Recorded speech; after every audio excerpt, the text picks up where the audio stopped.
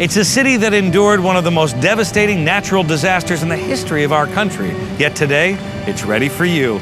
I'm Erik Hastings, and it's time to eat, drink, and be merry in New Orleans. Depending upon how your night went, you might want to start your day early or end that long night of yours right here at Café du Monde. Locals have been coming to this Decatur Street Cafe for over 100 years, and they come for two items, the beignet and the café au lait. And they're open 24 hours. Very convenient. Here's an insider tip. You have to have the debris sandwich at a place called Mother's. You'll have to wait in line, but it's worth it. And you can't come to New Orleans without having a world-famous breakfast at a place called Brennan's. Let's go inside. This is a meal that cannot be rushed. Just take in a deep breath and start your day with the relaxing experience that Brennan's is famous for. Did I mention Brennan's invented bananas Foster? Awesome. As the sun bears down and the humidity makes my hair fluffy, it must be time for lunch. And that can only mean one thing, muffaletta.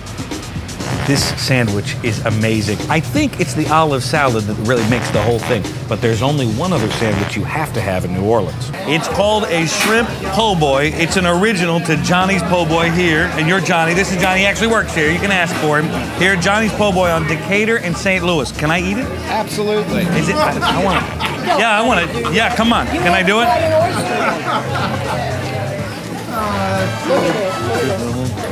Yeah, I can do it. Don't think I can't, sir.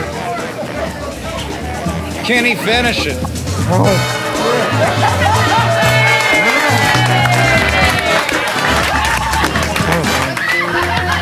Those of you who need home-style Southern cuisine, or as I like to call it, soul food, be sure to take in a meal at the Praline Connection. If you're looking for another unique New Orleans experience, hop aboard the Steamboat Natchez. You'll have a great meal, a 2-hour cruise on the Mississippi, and some traditional jazz. I think I see Mark Twain. Nope, just a cloud.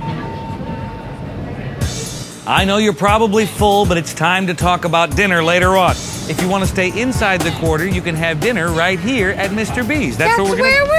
Oh, that's where we're gonna. Let's go inside. Come on, girls, we're going in. Here we go. This French bistro features a comfortable atmosphere and a soothing piano every night. Be sure to order the barbecue shrimp or the spring rolls. Both are amazing. For those of you that brought a jacket, you definitely have to try Galatoire's.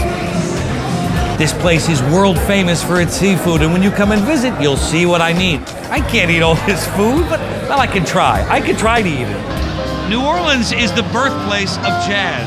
It's the home to Mardi Gras and Bourbon Street. You'll find jazz clubs, dance clubs, dive bars, you name it, both inside and outside the quarter. We're starting our night at the legendary Preservation Hall. Other places you might want to hit include Tipitina's, Pat O'Brien's, and Snug Harbor Jazz Bistro.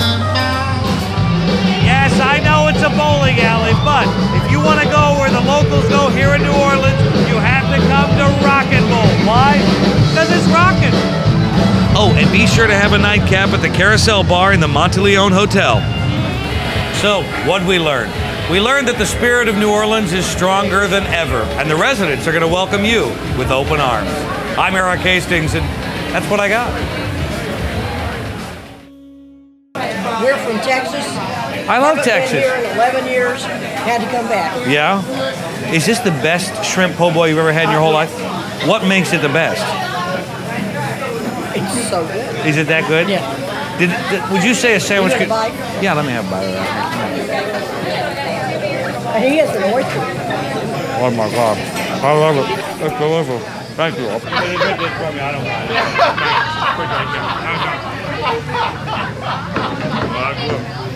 too much.